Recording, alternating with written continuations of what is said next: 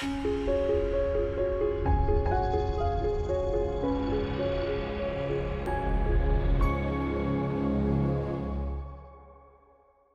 you very much, and as you've heard, normally I talk about Mount Everest. That's a very big subject. It's a subject that is close to my heart. It is a mountain on which I've filmed. It's a mountain about which I have written. It is a place that in many ways changed my life. The things I saw on Everest both horrified me and enchanted me and took me to the limit in many, many ways. But the experiences I've had there were just a part of the life that I've led as a filmmaker. And what I wanted to do today was to look back a little bit and to think about some of the examples I've seen of great moments of incredible leadership and moments where we look at ourselves as leaders and wonder if we can take that role, if we deserve that role, and if we do, what will actually be the result. Now, I do a lot of school visits. I did about 100 school visits last year. And sometimes I'll ask the pupils that I speak to a question or two. And for example, recently at a school in Birmingham with a year 7 group, I asked that group, I said, well, look, if you could take a friend to Mount Everest, just one friend, who would you take? And a girl in the front row put up her hand, and she said, I'd take my friend. I said, oh, that's really sweet. Why would you take your friend? And she looked at me and she said, and this is actually what she said, she said, if things went wrong and I got into trouble, I could eat her, which I thought was an absolutely brilliant answer. I've got a horrible feeling she actually meant it. At another school, I asked a different question. I said, look, if you were on the summit of Mount Everest and you could make one radio call, just one call, because your batteries were going dead, who is it that you call? And a boy put up his hand and he said, Domino's Pizza, which was another brilliant idea. But for today, what I wanted to do was to tell you a brief story about something that happened to me in my childhood and how that led me into an interest in the Stone Age and into an educational career in archaeology, which was where that was my study. And this came from directly from my first experiences of exploration. Now, I'm sure everybody in the room knows the feeling when you're about 10, you get the urge to go out and explore, and that certainly happened to me. With a few friends, after school, we used to go to the local canal, and this was, I guess, 100 years ago, a mighty kind of thoroughfare, an amazing transport route in which goods were transported by narrowboat, and by the time we went down there, it was a pretty polluted, rather kind of fetid waterway, which was a bit stagnant, to be honest. That was where we went for our adventures. And to have an adventure, we would basically go out after school and we'd go down to the canal and, for example, we would build a raft. And we'd put it out onto the water and we'd sail a bit and mess around, and invariably it would sink and we'd get extremely wet and get into trouble when we went home. On other occasions, we went down there and we would fish or try to fish. And these early adventures were, in a way, a type of exploration for me. But one particular moment was a moment of great mystery to me, and it actually pushed my whole life in a different direction. And that was the moment that I looked down on the towpath of this canal, and I saw a shape that was different to all the other shapes. It was a stone that had a different shape. And I picked it up and looked at it carefully, and I thought, that looks like a Stone Age tool. And I felt it. It felt right in my hand. It felt extraordinary. It actually fitted my hand, and it felt like a weapon or a scraper or something to perform a task.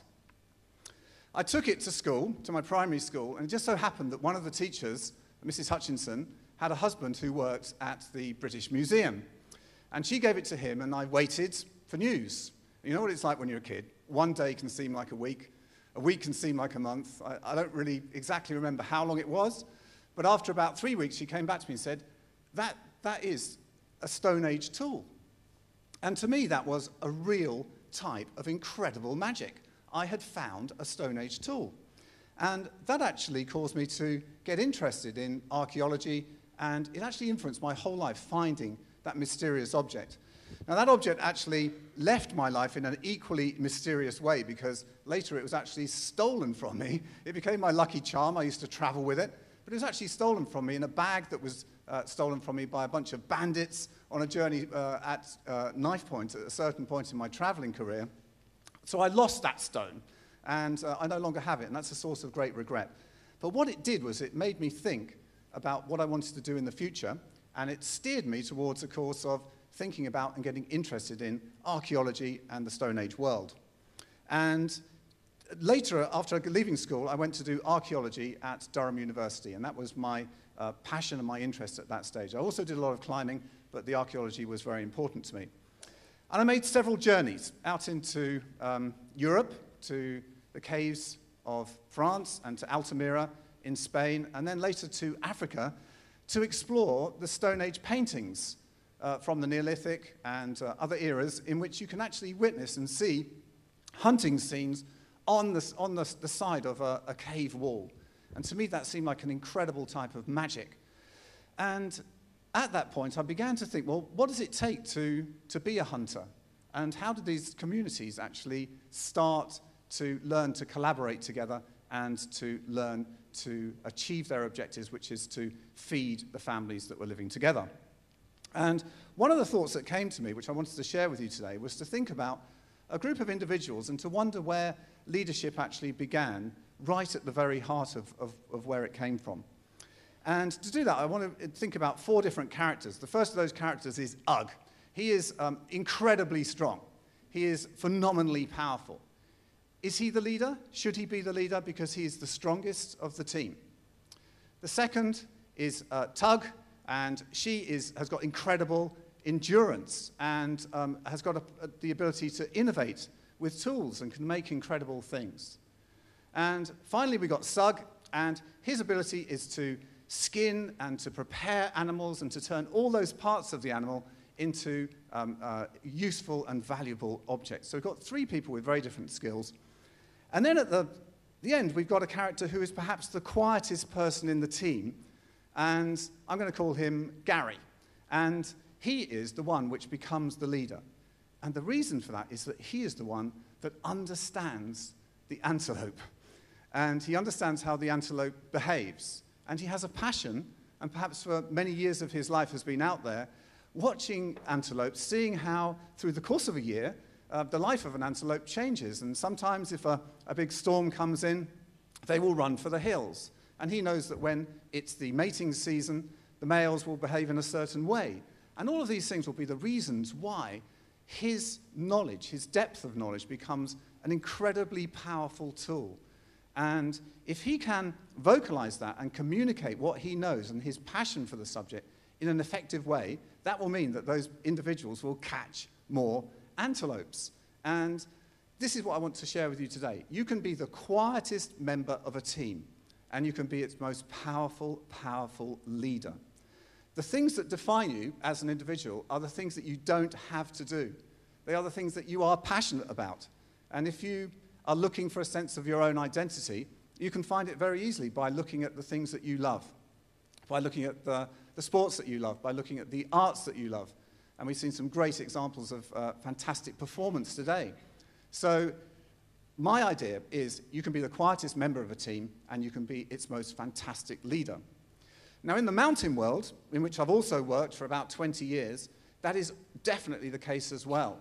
Because the leader has the job of understanding that the summit of the mountain is the halfway point. When you are standing on the top of Mount Everest, you are halfway there. And not many people understand that. You actually need to have a depth of understanding for the mountain in order to be able to appreciate that that is the case. That when you stand on the summit of Mount Everest, you are actually at the halfway point of the journey. In addition, commanding respect can be a matter of detail. It's what you know about the subject and how you communicate it, the history of the subject, who have you talked to, who can share their knowledge with you. Are there books that you can read? Are there films that you can see?